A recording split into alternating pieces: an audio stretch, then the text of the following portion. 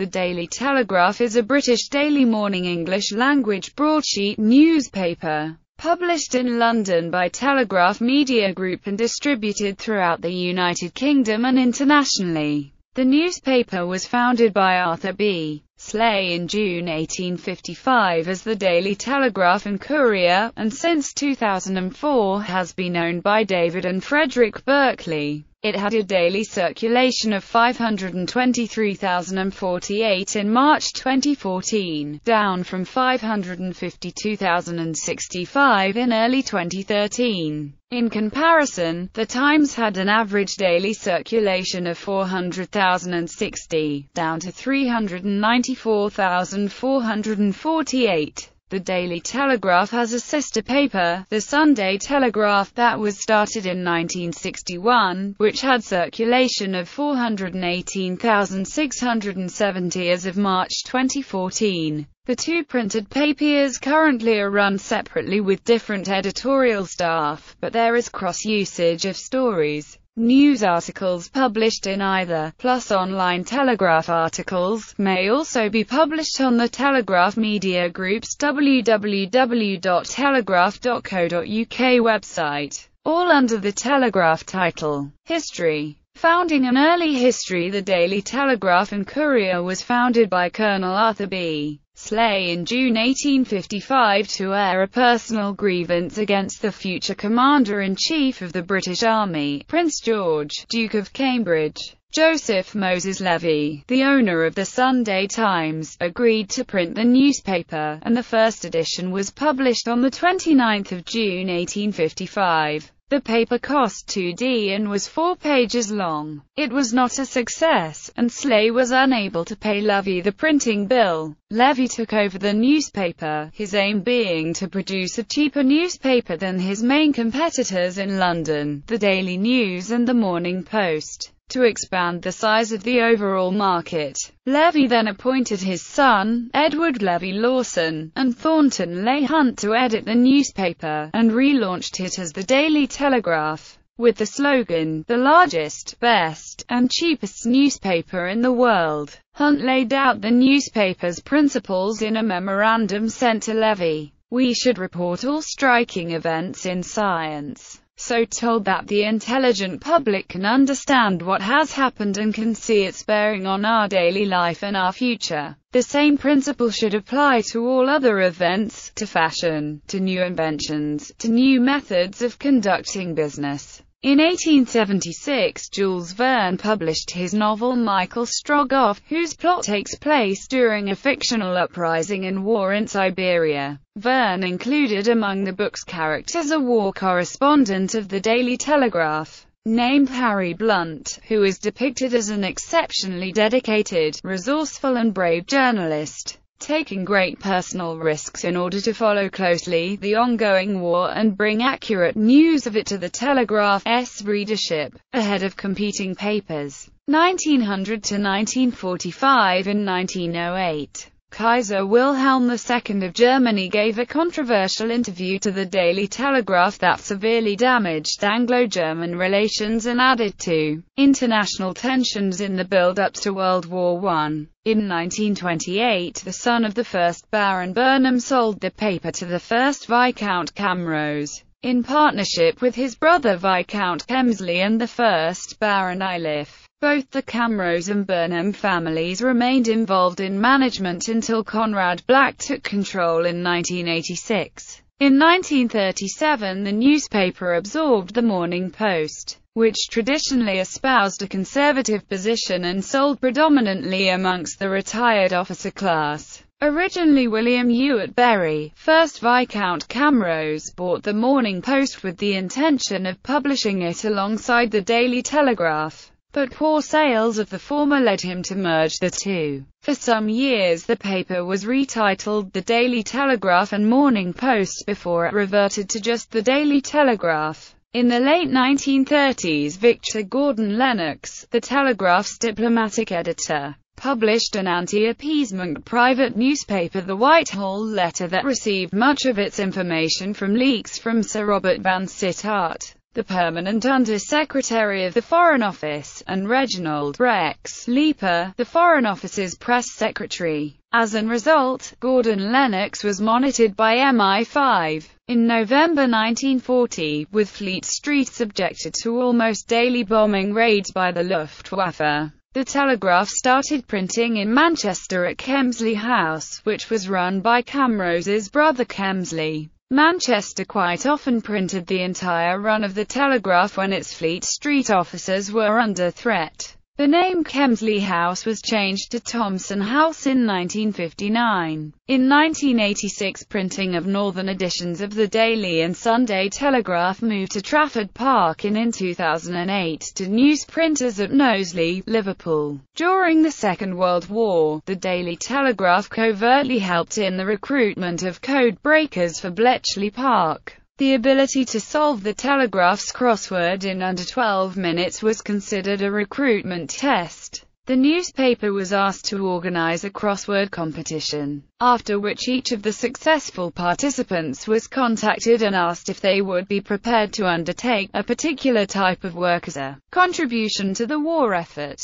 The competition itself was won by F.H.W. Hawes of Dagenham, who finished the crossword in less than 8 minutes. 1945 to 1986, 1986 to 2004. The Black Hollinger years. Canadian businessman Conrad Black, through companies controlled by him, bought the Telegraph Group in 1986. Black, through his holding company Ravelston Corporation, owned 78% of Hollinger Inc., which in turn owned 30% of Hollinger International. On the 18th of January 2004, Black was dismissed as chairman of the Hollinger International board over allegations of financial wrongdoing. Black was also sued by the company. Later that day it was reported that the Barclay brothers had agreed to purchase Black's 78% interest in Hollinger Inc. for £245 million, giving them a controlling interest in the company, and to buy out the minority shareholders later. However, a lawsuit was filed by the Hollinger International board to try to block Black from selling his shares in Hollinger Inc. until an investigation into his dealings was completed. Black filed a countersuit, but, eventually, United States Judge Leo Strine sided with the Hollinger International board and blocked Black from selling his Hollinger Inc. shares to the twins. On the 7th of March 2004, the twins announced that they were launching another bid, this time just for the Daily Telegraph and its Sunday sister paper rather than all of Hollinger Inc. Current owner of the Daily Express, Richard Desmond, was also interested in purchasing the paper, selling his interest in several pornographic magazines to finance the initiative. Desmond withdrew in March 2004, when the price climbed above £600 million, as did Daily Mail and General Trust plc a few months later on the 17th of June. 2004 to present the Barclay years. The Barclay brothers purchased the Telegraph Group for around £665 million in late June 2004. Sir David Berkeley suggested that the Daily Telegraph might no longer be the house newspaper of the Conservatives in the future. In an interview with The Guardian he said, "Where the government are right we shall support them." The editorial board endorsed the Conservative Party in the 2005 general election. The 15th of November 2004 was the 10th anniversary of the launch of the Telegraph's website Electronic Telegraph, now relaunched as www.telegraph.co.uk. On the 8th of May 2006, the first stage of a major redesign of the website took place, with a wider page layout and greater prominence for audio, video and journalist blogs. On the 10th of October 2005, the Daily Telegraph relaunched to incorporate a tabloid sports section and a new standalone business section. The Daily Mail's star columnist and political analyst Simon Heffer left that paper in October 2005 to rejoin the Daily Telegraph,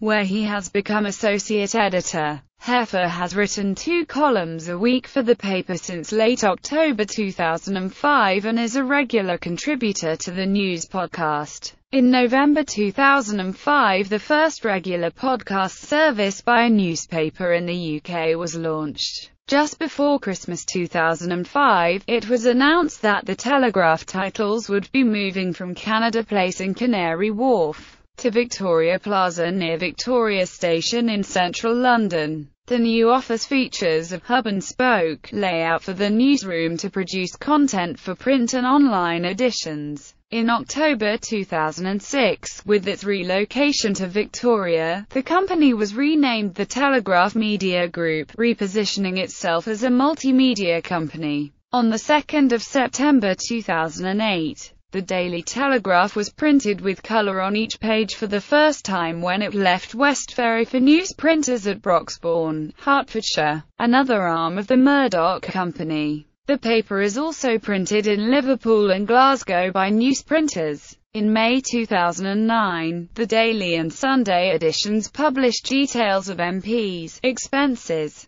This led to a number of high-profile resignations from both the ruling Labour administration and the Conservative opposition. In June 2014, the Telegraph was criticised by Private Eye for its policy of replacing experienced journalists and news managers with less experienced staff and search engine optimizers. On 10 September 2014, the Telegraph Media Group advertised in the Daily Telegraph for a new head of interactive journalism, stating candidates should have demonstrable interest in news and journalism. Speculation that news coverage was influenced by advertisers. In July 2014, the Daily Telegraph was criticized for carrying links on its website to pro-Kremlin articles supplied by a Russian state-funded publication that downplayed any Russian involvement in the downing of the passenger jet Malaysia Airlines Flight 17. These had featured on its website as part of a commercial deal, but were later removed.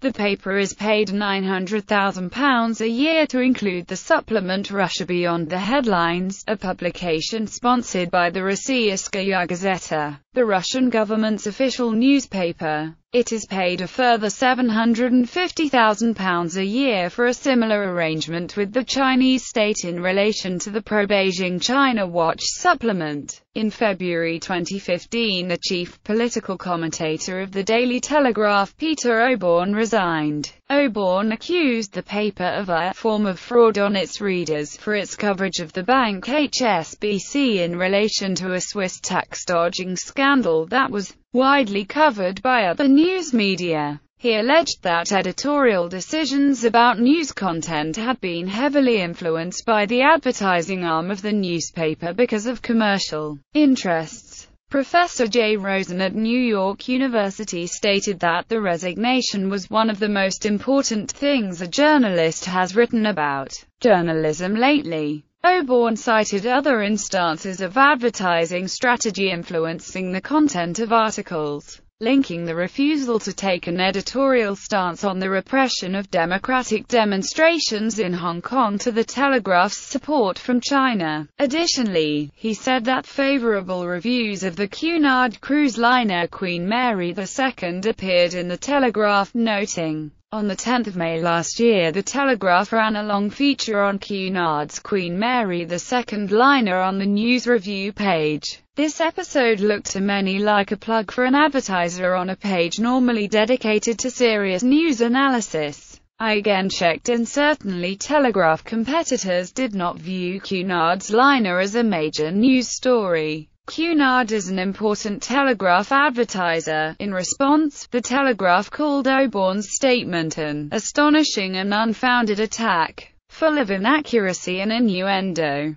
Political stance. The Daily Telegraph has been politically conservative in modern times. The personal links between the paper's editors and the leadership of the Conservative Party, along with the paper's generally right-wing stance and influence over conservative activists, have resulted in the paper commonly being referred to, especially in Private Eye, as the Tory graph. Even when Conservative support was shown to have slumped in the opinion polls and Labour became ascendant in them, the newspaper remained loyal to the Conservatives. This loyalty continued after Labour ousted the Conservatives from power by a landslide election result in 1997, and in the face of Labour election wins in 2001 and the third successive Labour election win in 2005, the Daily Telegraph has been critical of the Scottish National Party. During the 2014 Scottish independence referendum, the paper supported the Better Together, No campaign. The Telegraph has published articles critical of Scottish political behaviour. Alex Salmond, the former leader of the SNP, called the Telegraph extreme on Question Time in September 2015. Sister publications.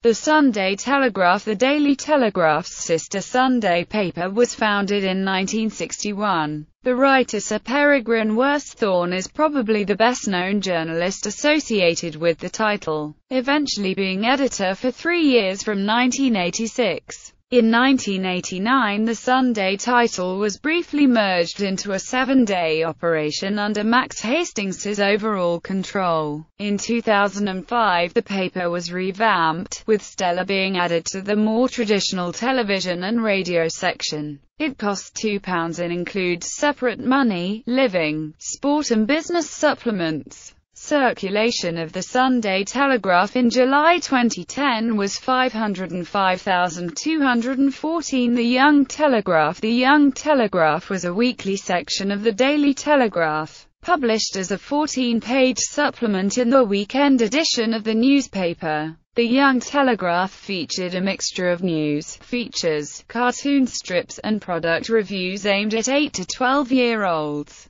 It was edited by Damien Kelleher and Kitty Melrose. Launched in 1990, the award-winning supplement also ran original serialized stories featuring popular brands such as Young Indiana Jones and the British children's sitcom Maid Marian and Her Merry Men. In 1995, an interactive spin-off called Electronic Young Telegraph was launched on floppy disk. Described as an interactive computer magazine for children, Electronic Young Telegraph was edited by Adam Tanswell, who led the relaunch of the product on CD-ROM in 1998. Electronic Young Telegraph featured original content including interactive quizzes, informative features and computer games, as well as entertainment news and reviews. It was later rebranded as T-Drive in 1999. Website telegraph.co.uk is the online version of the newspaper. It uses banner title The Telegraph and includes articles from the print editions of the Daily Telegraph and the Sunday Telegraph, as well as web-only content such as breaking news, features, picture galleries and blogs.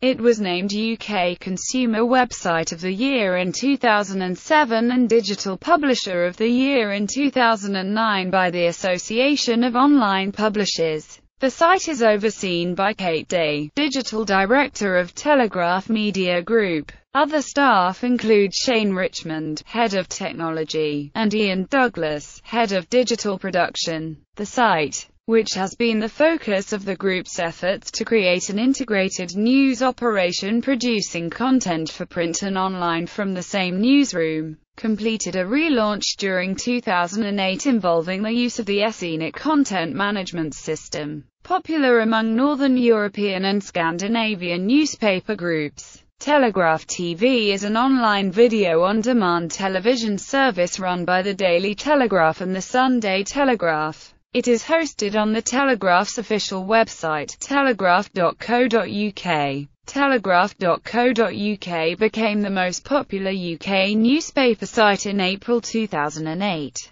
It was overtaken by Guardian.co.uk in April 2009 and later by Mail Online. As of December 2010, Telegraph.co.uk is now the third most visited British newspaper website with 1.7 million daily browsers compared to 2.3 million for Guardian.co.uk and nearly 3 million for Mail Online. In November 2012, international customers accessing the Telegraph.co.uk site would have to sign up for a subscription package. Visitors had access to 20 free articles a month before having to subscribe for unlimited access. In March 2013, the pay meter system was also rolled out in the UK. History. The website was launched under the name Electronic Telegraph at midday on 15 November 1994 at the headquarters of the Daily Telegraph at Canary Wharf in London Docklands. It was Europe's first daily web-based newspaper.